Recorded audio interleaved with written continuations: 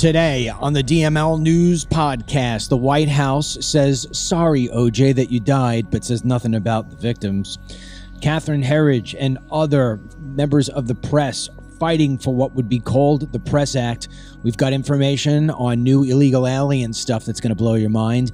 And the war that never seems to end here in the U.S. We'll get into more details about what that is. And it's all unfiltered. Dennis Michael Lynch gives you his word, and he will never let you down. He will always fight for America. The only one who really puts his money where his mouth is Dennis Michael Lynch. Hello, I'm Dennis Michael Lynch, and I thank you for joining me today. I want to start off by saying to those people who are watching on YouTube, who are watching on Facebook, who are listening on Apple Podcasts, you get the abbreviated part of this show because things that we're going to talk about today, videos that we're going to play, just do not fit to the policies of the social media and liberal gods. If you, God forbid, put something out that's true, if you put out something that they don't like, if it goes against their crazy ideology and their ridiculously backward narratives, they shut you down. They close you down. They demonetize you. They'll shut the video down all at once. We have been experiencing this at a level that is just unbelievable. So there's only one way to fight back. You have a choice. You can watch this show every single day in its entirety. Listen to it if you prefer in its entirety. Very simply, you download the DML News app for free. You then go over to tab 5 Interact. You hit it. It goes up to Team DML memberships. You hit that. You come on over. For as little as $2.50 a month, folks, you can stick it back to Facebook, stick it back to Google, the people who are trying to take you down and silence you on a daily basis, and you can help us continue to give you the truth. And our first story here should be a huge reason why you're going to step up and help us help you. Dennis, there is a thing called it's a bipartisan Press Act. I don't believe there's any bipartisanship in it at all, to be quite honest. It should be the good person versus bad person Press Act, because the bad people in Washington, D.C., and they come from both sides of the aisle, do not want journalism, do not want reporting on any level. And it's getting harder for them to hide their corruption. It's getting harder for them to hide all the secrets that they want to keep, because unlike the old days where you just had CBS, NBC, ABC, and then kind of Fox News, and you had the New York Times and the Wall Street Journal, coming out in a paper format. You got it the next day. You were getting your news late. They all owned the world in terms of how the narrative went out. But then this crazy little thing that Al Gore created called the internet came out. And now people like you, people like me, people like Ryan, people who are all across this country doing the sort of journalism that's supposed to be done, they ripple into that old age model to where the DC politicians could control the press, where the big business and the money and the advertisers could control the press. I can tell you right now, Pfizer comes to me and tries to give me $10 million to never talk about the vax again. I'm going to tell them to stick that $10 million up their ass, believe it or not. So with that being said, what's happening now is that good journalism is being crushed. People are being stripped of their rights. They're being stripped of their notebooks and their laptops. All of their contacts, their confidential contacts are being stripped away. They're being held in contempt. I mean, the list goes on and on. Yesterday in Washington, D.C., they had a hearing. Catherine Herridge, who I've always liked a lot, was a Fox News person, then moved over to CBS. She is testifying because for the last 2 years, she has been going up against the federal government because they want her contact list. They want to know who her confident, the sources, who her confident sources are. And she says, I can't do that. The freedom of press, I am protected not to give that up. If I give that up, we will never have any sort of stories of truth being out there. We're going to play her video right here, and then I want to get what you have to say. Ryan, play Catherine Herridge last 2 minutes. As you know, I was held in contempt of court for upholding the basic journalistic principle of maintaining the pledge of confidentiality to my sources. I have complete respect for the federal court and the judicial process, and I'm not here to litigate the case. It will play out before the appellate court in Washington, D.C. But the fact that I have been fighting in the courts for 2 years and that I am now facing potentially crippling fines of $800 a day to protect my reporting sources underscores the vital importance of the Press Act. When you go through major life events, as I have in recent weeks, losing your job, losing your company health insurance, having your reporting files seized by your former employer, and being held in contempt of court gives you clarity. The First Amendment, the protection of confidential sources, and a free press are my guiding principles. They are my North Star. When I was laid off in February, an incident reinforced in my mind the importance of protecting confidential sources.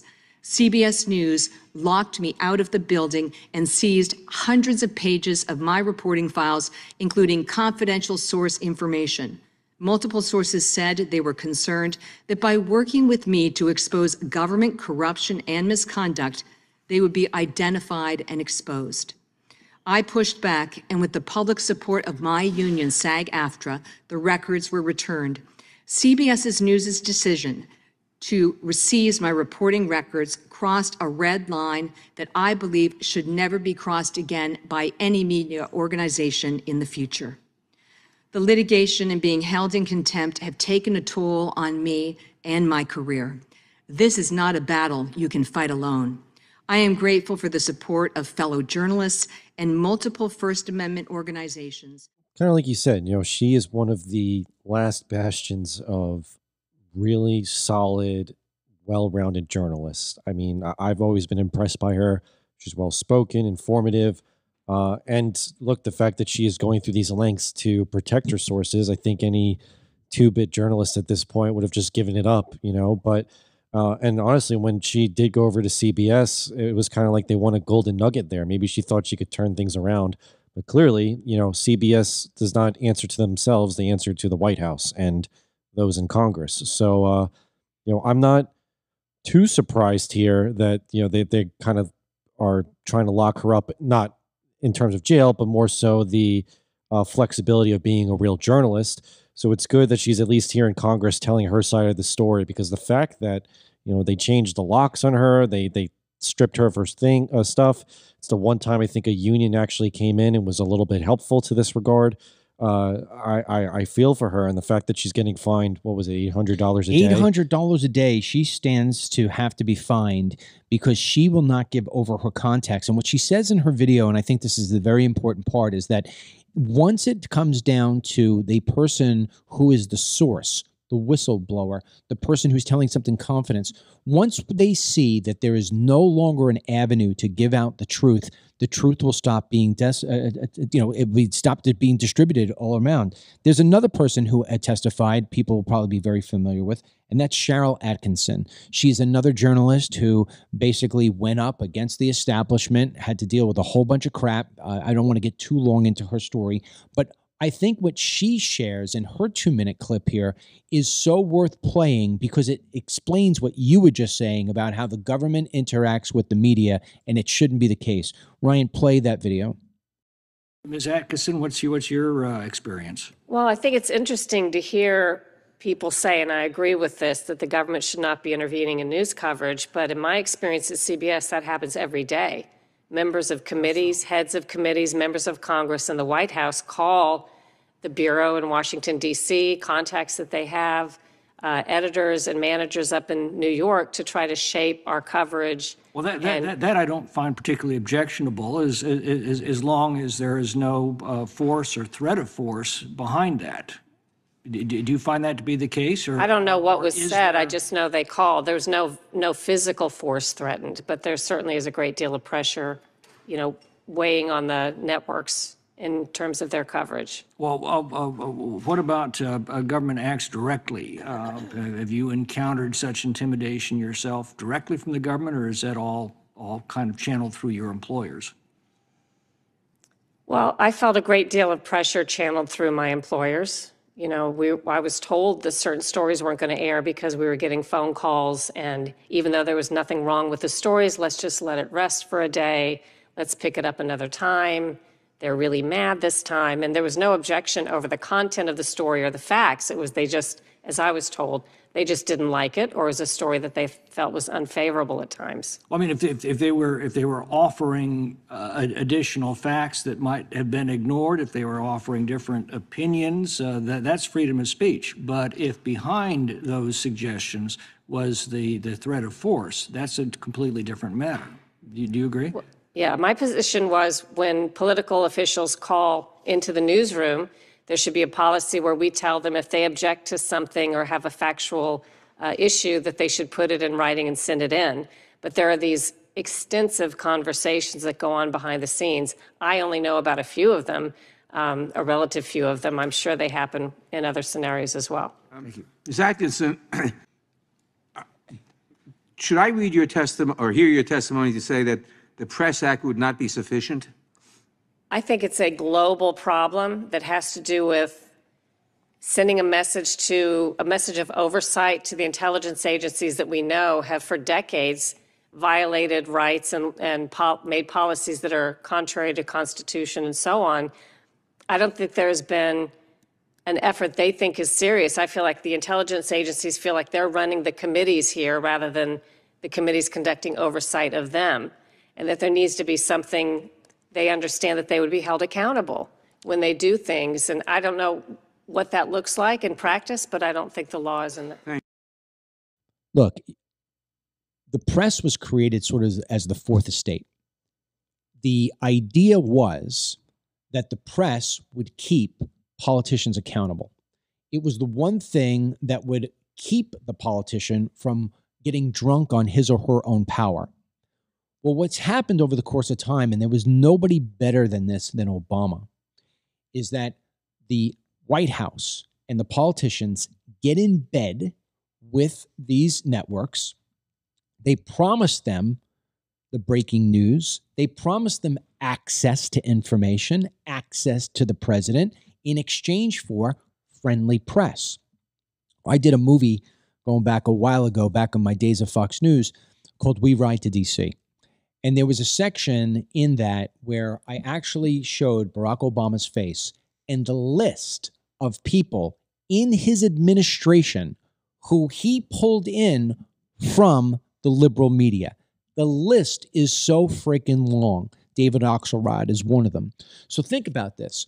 Obama goes to David Axelrod and says, hey, can you go back to your old friends over there? Make sure we get a good article about Obamacare. Make sure we get favorable article about, Fast and Furious and all the different little things. When it comes to Benghazi, hey, let's circle up the press and make sure that we got everybody getting behind us on this whole thing, that this Benghazi thing happened because of a YouTube video about Allah. When you've got the press compromised in the way that Atkinson just said, your democracy, your republic will crumble, because the only way that people can make a really informed vote or an informed decision about anything is if they are indeed informed with the truth. Now, a program like ours, we give out the information, we play the videos, we play the statistics, and then we give our 2 cents on it, which is a very important part of it all. But imagine if all of a sudden we can't give the facts or our opinions. We're shut down because we're going to lose money, or we're shut down because we're having threats of being in contempt. Now what happens is the person on the other side has no idea about really what's going on. They have no idea who they can trust. And that is exactly what a dictatorship wants. If you look at all the different great nations that have crumbled along the course of time, it has always started with the people not trusting the government. And if you're not getting information, and it's not true information, if it's tainted, like CBS is tainting their information, I'm sure, when it comes to the liberal presidents, how is it that anybody is supposed to trust anything in this country?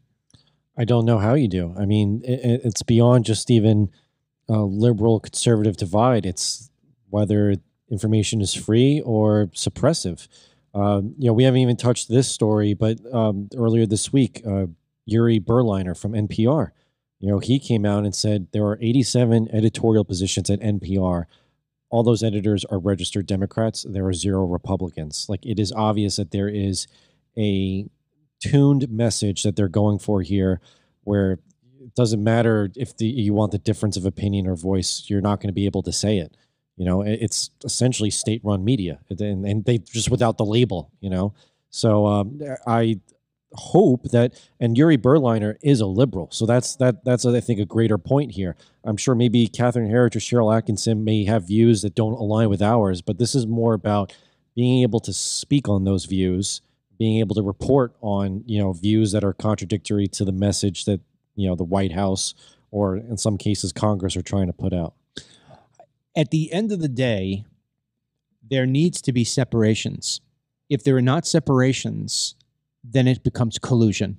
It's that simple. I remember, I love telling old stories. I remember when I was on Fox News every week, Megyn Kelly had me on going back. I was covering a story for her about the Bundy Ranch. And I had wound up stepping in front of guns, both the M16s of the feds and the AR-15s for the people who were supporting the Bundys. And proudly, I think I saved a bloodbath that day. But, I'm not going to sit here and try to be all heroic. My initial thing was to save myself, okay? How do we get out of this? We got to get these guns down. And I was the one guy from New York who was playing with no emotion in the game other than I don't want to get shot. And it was a good it was a good resolution, if you will. Well, along the way, Harry Reid, who is now deceased, was a senator at the time, very powerful, probably the most powerful senator in all of Washington, D.C., and a radical liberal at that. And Barack Obama is obviously the president at the time. Well, I was on the Megyn Kelly show, and they played a clip of Harry Reid saying that all of the people who were there on the Bundy side were domestic terrorists. Now, there were definitely a couple of people on the Bundy side that were not playing with a full deck. I could tell you that right away. But there were other people there, other ranchers, cattle ranchers, who just felt as if they were always being stripped of their freedoms and their rights from the federal government. These people were not domestic terrorists. These were real good, red-blooded Americans, God-fearing men and women. And so I turned around and said, no, the real domestic terrorist is Harry Reid for saying something like that, for coming down on these people like that.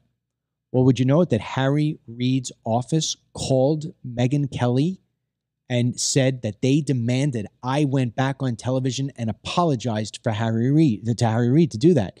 And they were putting pressure on Megyn Kelly and Fox News.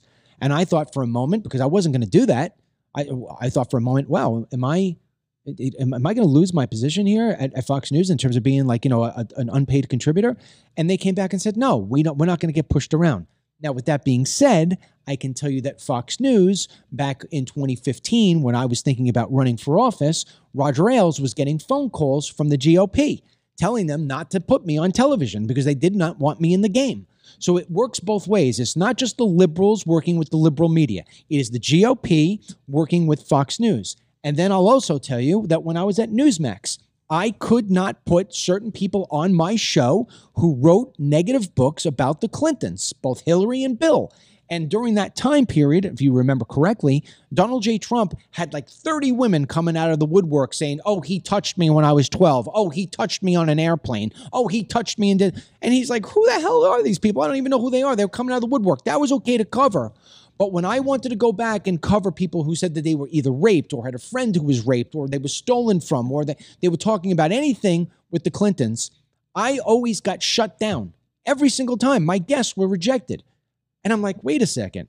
Why is my guest being rejected? They're on Fox. They're on all the other different radio shows. Why are we having them here on Newsmax? I'm the #1 show. And it wound up being that when I tied back, and I don't have anything that ties these two for definite, it's my opinion on this.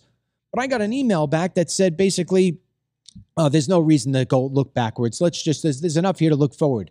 And then I found out that the CEO of Newsmax is $1 million donor to the Clinton Foundation. Oh, gee, I wonder how that all happens. So there's no doubt that there is dirtiness that's happening.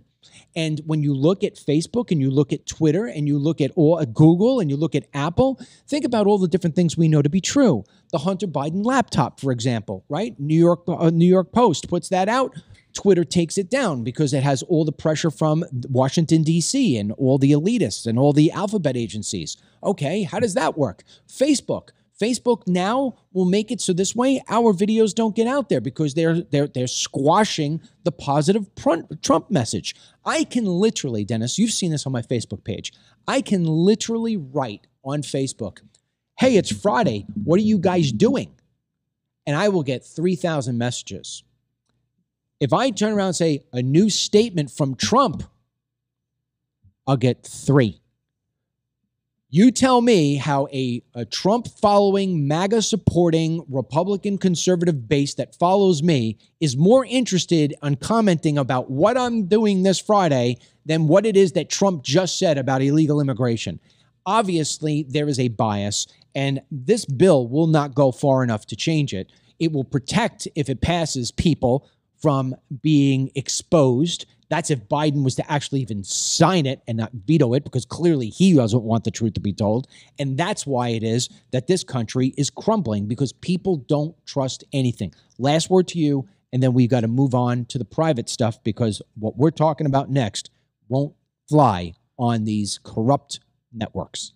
Look, yeah, I mean, it comes down to censorship, and then even those that aren't being censored, controlled opposition in a way.